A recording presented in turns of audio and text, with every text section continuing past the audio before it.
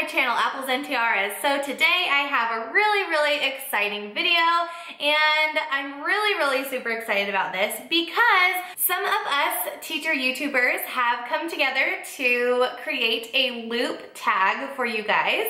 And a loop tag is basically a video where each of us film the video and it is linked to 2 other videos. So this video has been linked to the person before me, and I will link another YouTuber in the video for the next person to watch. So some of the teachers that are participating in this new teacher tag loop are Miss Tyranny, Teacher Tales, Real Rap with the Reynolds, Too Cool for Middle School, Life in Kafoople Land, Kate the Sleepy Teacher, myself, and Genuine Teaching. And of course, thank you so much to Teach Like a Girl for creating this video. We absolutely love it. So if you've come this far, you're almost at the end. You have one more person to watch. Hopefully you just got finished watching Kate the Sleepy Teacher, and after this video you will be watching my dear friend Jennifer from Genuine Teaching. So I really hope you guys stick around to the end. I hope you have made it this far in the loop, and I really hope that these videos are helpful, insightful, and just all around fun because I love doing tag videos and I just think that they're so exciting, especially for all of the wonderful teachers of YouTube. So today's video is going to be the new teacher tag. This tag video was created by Christina at Teach Like a Girl here on YouTube and Instagram. I absolutely love tags, so Christina, thank you so much for creating this. I hope that we're doing it justice and bringing all that fun information. So if you guys see me squinting, just know that I'm not wearing my glasses due to the glare, and I'm basically legally blind. I can see a little bit, but I'm like having to squint, and I do have my computer down here so that I can see the questions and reference a couple of things that I noted because I read the questions ahead of time and I wanted to make sure that I did include a couple of points that I wanted to address. So without further ado, here is the first year teaching tag. All right, so before I begin with these questions, I'm just gonna let you guys know, my first year teaching, I began in January 2015? January 2015. So I have been teaching, I've taught, this will be my 4th classroom. Technically I've taught for 2.5 years, but it seems like it should be 4 years since this is my 4th classroom. So that really was only 2 years ago, but it will be 3 years in January this coming year. So here are the questions. Number 1, what was your worst moment in your first year of teaching? So I just want to clarify, when you take a job in the middle of the school year, not only is it more challenging than taking a job at the beginning of the school year, but it's also a lot more stressful. The teacher, okay, so I remember the situation I was in was the teacher had left the students in the middle of the year. She left at Christmas break to voluntarily become the librarian who had left in the beginning or the middle of the school year.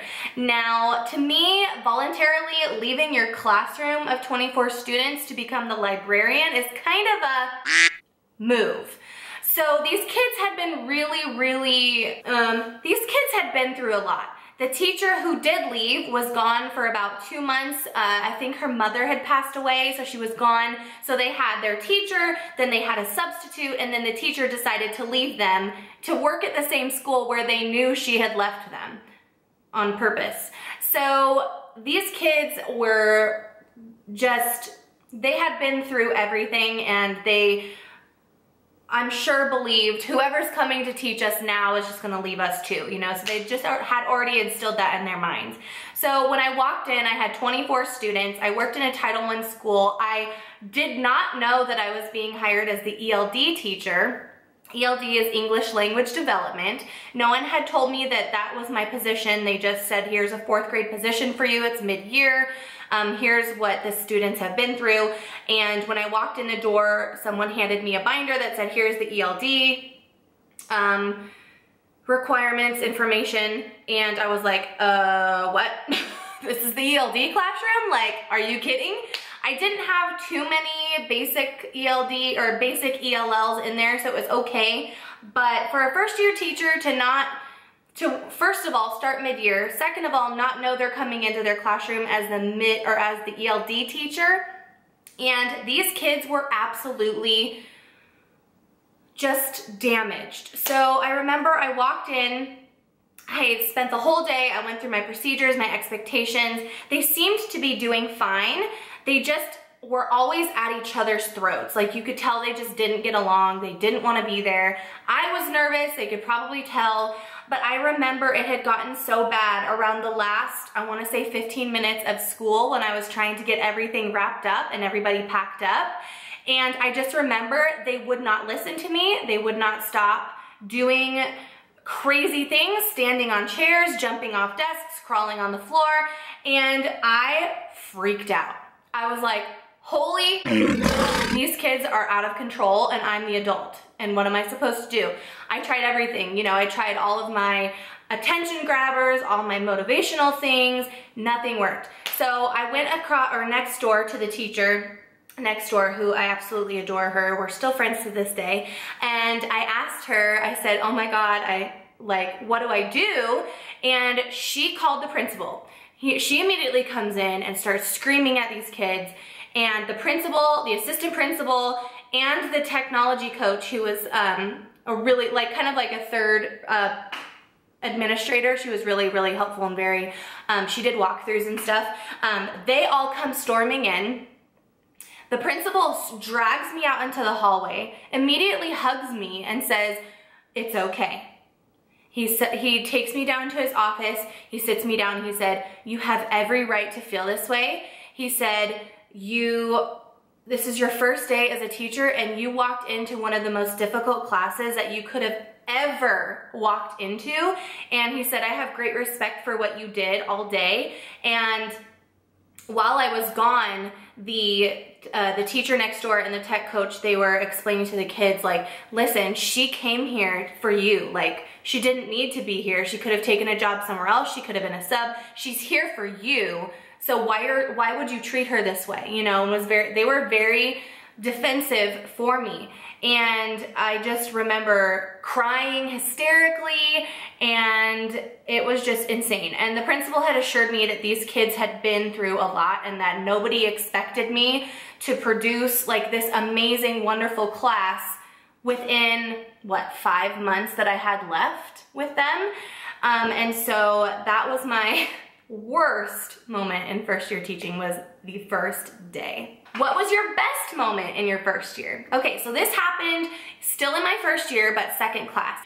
So it's the beginning of the second week of school, and the teacher across from me comes over in the morning and just tells me, listen, I wanted to tell you that the students that you sent me this year from your class are by far my most well-behaved students. They're kind, they're friendly, they are responsible, they're respectful, and I just wanted to say thank you. Whatever you did last year with them really, really worked, and it continued the whole rest of the year. They were the best kids in the class, most well-behaved.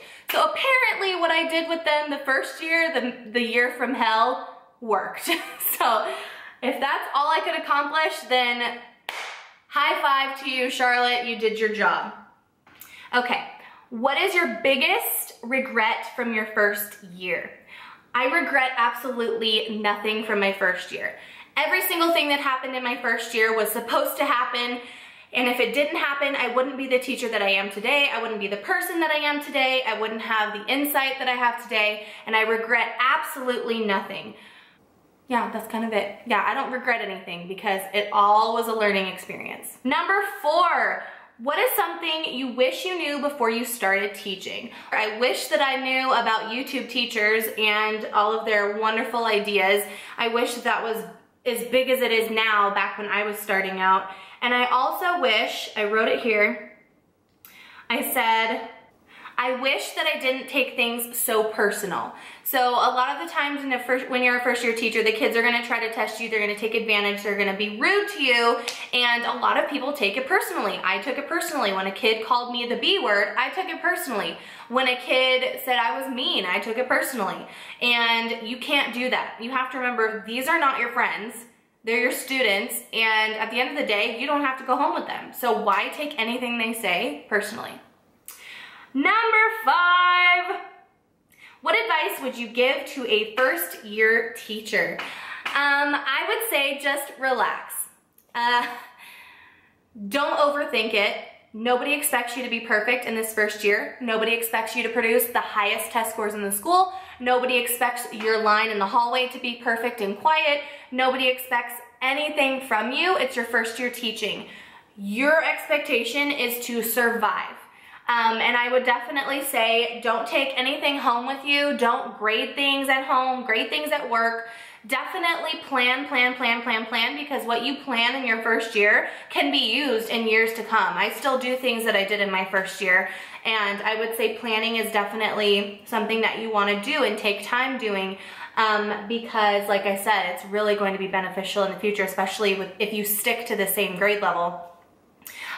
Focus on what's important. Focus on your family, focus on your friends, focus on yourself. Join a gym or a yoga class or some kind of after school activity that you look forward to that's completely disconnected from work, and focus on that. And yeah, so I'm also going to include a couple of photos here at the end of this video of my first year classroom, and then just some other photos of my experience my first year. I think I have some pictures of the kiddos, some pictures of my classroom, and I just wanted to share those with you so you guys can see, like, a first year teacher's classroom is not like the cookie cutter Pinterest Instagram classroom. Like, it's not going to look that way. It takes a long time to build up to that, and it takes a lot of money and a lot of effort. But I really hope you guys enjoyed this video. Don't forget to go to Jennifer's video. It's the next one. It is linked down below. And thank you guys so much for watching. Thank you for being here and supporting my YouTube channel. If you haven't already, please subscribe to my channel. It really means a lot to me, and I love you guys. Thank you so much for watching, and I'll see you in the next one. Bye!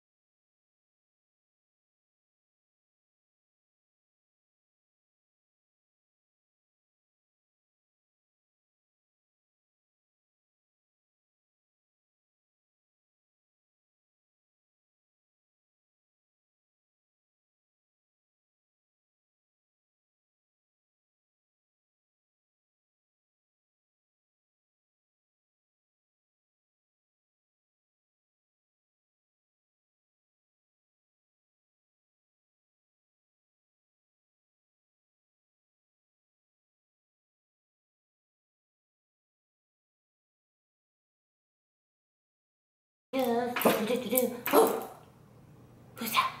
Get up.